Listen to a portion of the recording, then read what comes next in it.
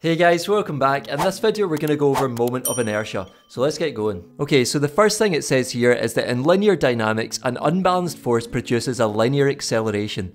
The magnitude of the linear acceleration produced by a given unbalanced force will depend on the mass of the object. So this is something that you will have seen since third year because it's basically just Newton's second law it's describing. So an unbalanced force produces a linear acceleration. But we're now linking this idea of an object's mass to something called inertia. And the word inertia itself can be loosely described as an object's resistance to change its own motion. So objects with a large mass are difficult to start moving, and once moving are difficult to stop. So an example of this to think about is a massive boulder rolling towards you. So to get that massive boulder moving in the first place, it's going to be quite difficult because it's got a large inertia. Now if it was coming towards you, you'd probably want to run or jump out the way because it's going to be quite difficult to actually stop once it's already moving, because it's going to have picked up momentum as it's moving. So based on that idea of inertia, we've actually got something called moment of inertia, which is given the symbol I. And the moment of inertia I of an object is a measure of its resistance to change angular acceleration about a given axis. So remember, we're still talking about objects moving with circular motion, so we want to keep that in our definitions. So we're now thinking about how easy or difficult it is for an object to keep moving in a circular motion. So the moment of inertia for rotational motion is analogous to the mass m for linear motion. So remember, in a previous video we compared linear versus angular motion, and this is kind of doing the same thing here. So moment of inertia I, we're saying, is basically just the angular form of mass. And an important point to note here is that it depends on the mass of the body and the distribution of its mass about a given axis of rotation. So how easy or how difficult it is to rotate something will depend on the mass of that body and how close to the axis or further away from the axis that mass is. Now for a mass m at a distance r from the axis of rotation, the moment of inertia of this mass is given by this relationship here. So it says that I equals m times r squared,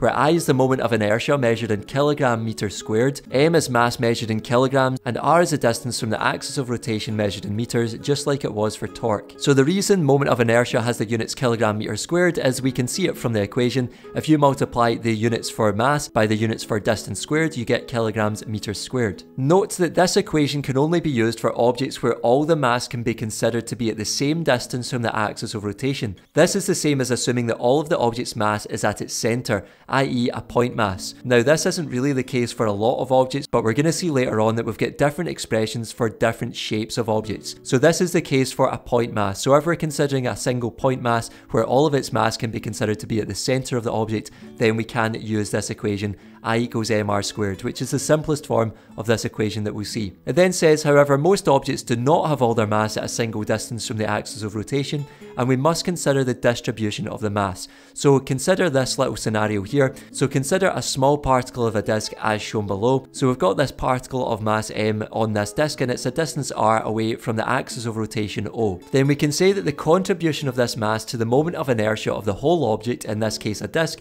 is given by the mass m multiplied by r squared. We just saw that for a point mass it's going to be mr squared. And then to obtain the moment of inertia of the disk, we need to consider all the particles of the disk, each at their different distances away from the axis of rotation. So if we go back to the picture, imagine there's a mass over here, a mass here, a mass here, a mass here, and all across that disk there's going to be point masses. So we need to consider all the point masses on that disk at their different distances away from the axis of rotation.